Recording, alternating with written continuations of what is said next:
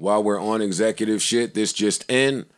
And I'm getting this from Variety. Shout out to the good people up there. Drake strikes massive, multifaceted deal with Universal Music Group. Go down so we can read more.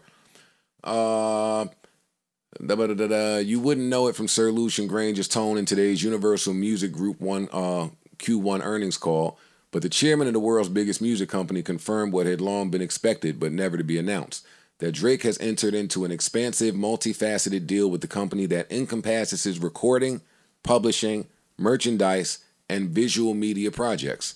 Such expanded portfolios, as Grange noted in the call, spanning multiple creative lanes and revenue streams, also include the recently announced extension and expansion of The Weeknd's deal with UMG, which aligns him, like Drake, with Republic Records. Drake's deal was completed in 2021. Of course, the nagging question is, how big is Drake's bag? Not for me. It's big. They just made a round of applause. Round of applause. As cute as they just made a 360 sound, that bag I'm about was to big. say, that's a big ass 360. That was a very, and let's be clear, that's a different 360 than a regular 360. Yeah. He said talking about it, 400 million. It's a nice weekend. Can't be mad at that. No pun intended.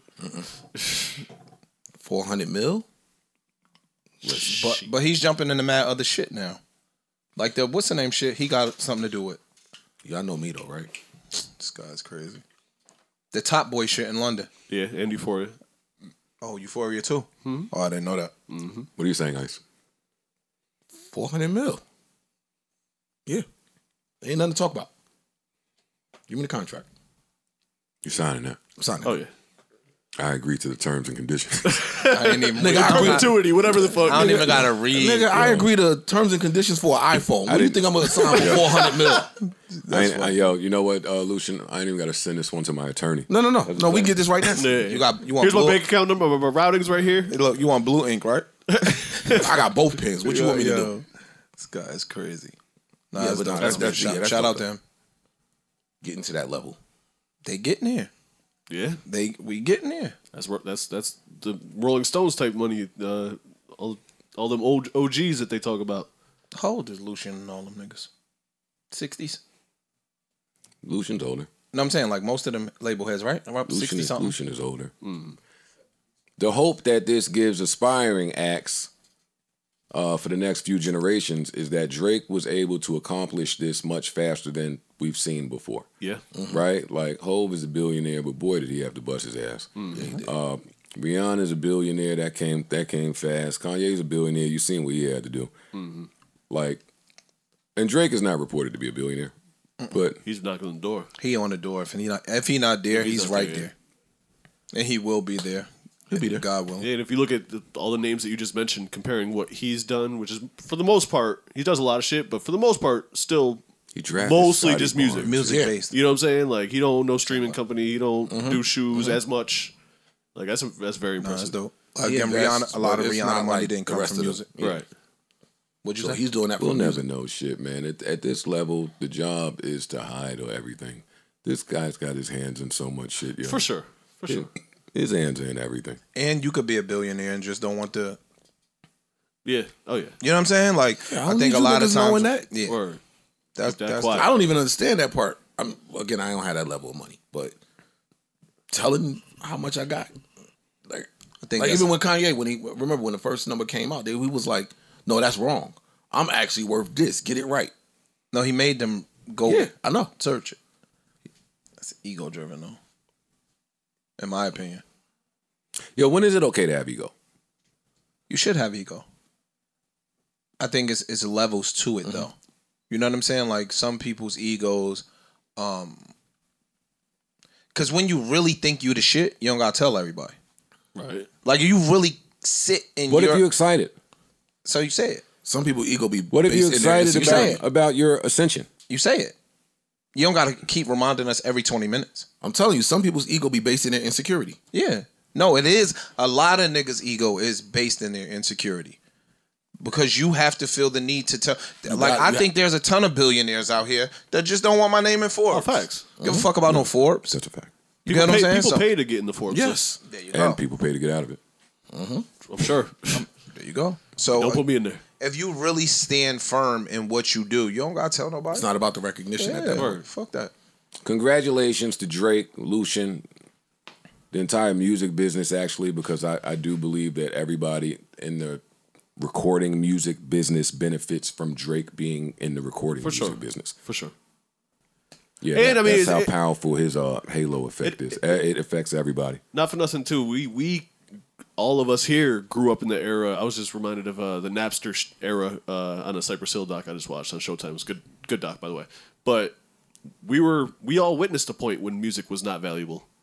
To see someone in this generation get that kind of money is pretty amazing. And like you said, predominantly music. Yeah. That's pretty amazing. In this genre. Right. That's important too. Like there was a time Because when hip hop has been valuable, but it wasn't valuable to the hip hop artists. that too.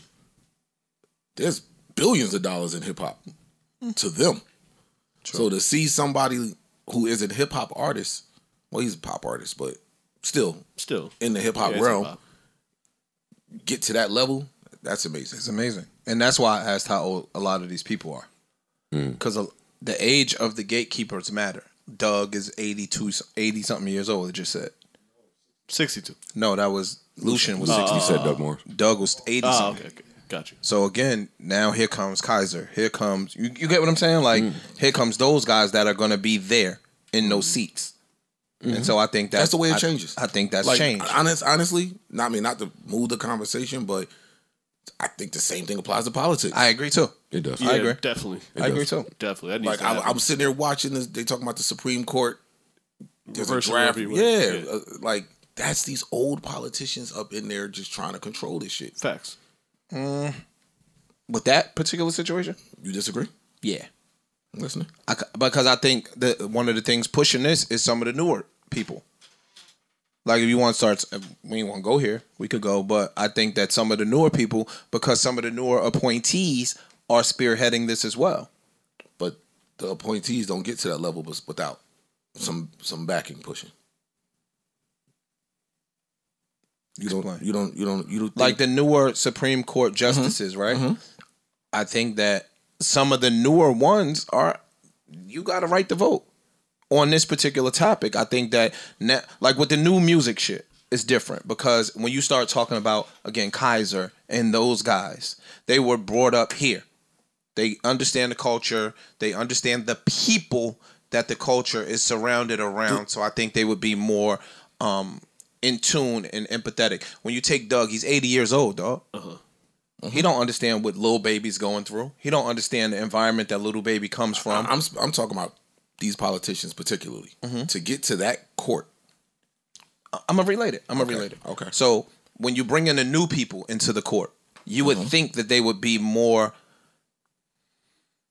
relatable. You can understand why the old Supreme Court justices would not be relatable to today's American people. Maybe it's conspiracy theories to me or something. I don't think you make it to be a Supreme Court nominee without the right people okay with you becoming a Supreme Court nominee. But that right people is on two totally different sides of the spectrum, allegedly. You get what I'm saying? Like I get it. We just saw one get appointed, and the quote unquote some of those right people were against her appointment. And I think some of those people have an older ideology of where we should be. So when I relate it to music, on the up and comers, like some of these new executives, the Punches and all of these niggas, and in 10, 20 years, they going to be the top of the brass. No, I agree with that. They are going to be more in Your tune. P's from QC. They're going to be more agree. in They're tune than today's politicians. 100%. That's what I'm saying. But I just think all the way across the board. Do you understand my point or no? There just needs to be get my an point or no? overhaul. I understand your point. I think I understand what both of y'all are saying. Oh. Yeah, I don't think I'm back to the Supreme Court. I don't think you make it there. The right people. The right people is going to always change circumstantially, right? Like that's what I walk away from both of y'all points. You don't get there without the right people. Depending on where there is, the right people is going to change, but you need the right people to do it. That's what I take from what y'all saying. Neutral button. Enough Papa Daddy.